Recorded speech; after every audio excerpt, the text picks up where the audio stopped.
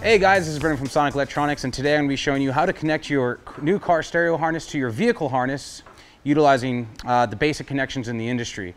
To start off, I just want to show you the tools that are required for this procedure. We got our crimps, wire strippers, and if you're soldering and heat shrinking the wire, obviously we need our soldering iron, solder, and heat shrink.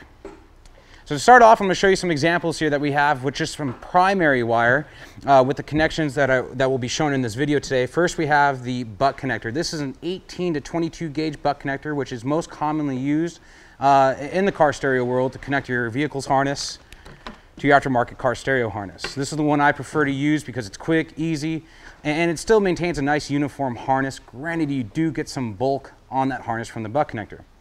Next, we have our crimp cap, which is actually the simplest connection that you could possibly make. It's actually very similar to a wiring nut in home applications, but we actually have to crimp it instead of actually just screwing it onto the wire. This is very basic, straightforward, makes a nice, good, solid connection. Now the downside is, if you can imagine having about 13 other wires around this with crimp caps, you're going to have a pretty bulky harness to try and get back into that dashboard. Last but not least, we have our soldering heat shrink, which is actually one of my favorites because it provides you the best connection possible.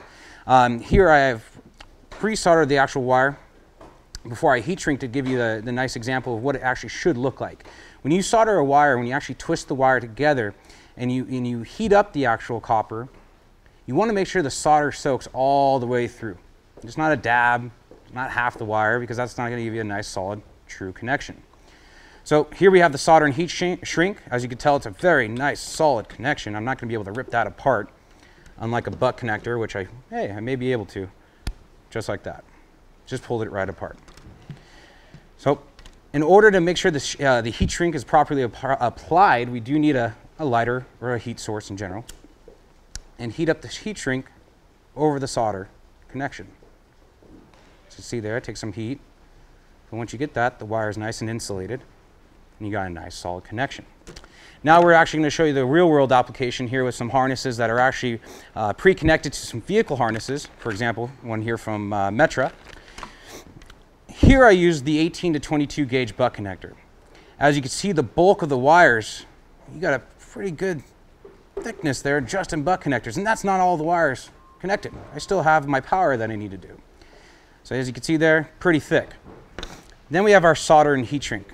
Now granted, I only did about 5 wires here, but you could tell the major difference on how less thick the actual harness is. So it's going to make it much easier for you to get it back into the dash.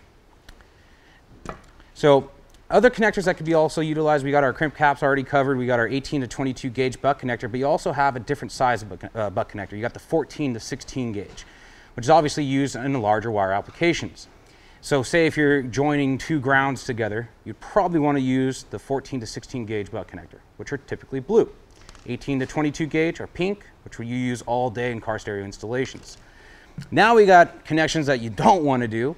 Quite a few different varieties I've seen in the industry. You get the twist and tape, which obviously you can see right there, it just comes right apart.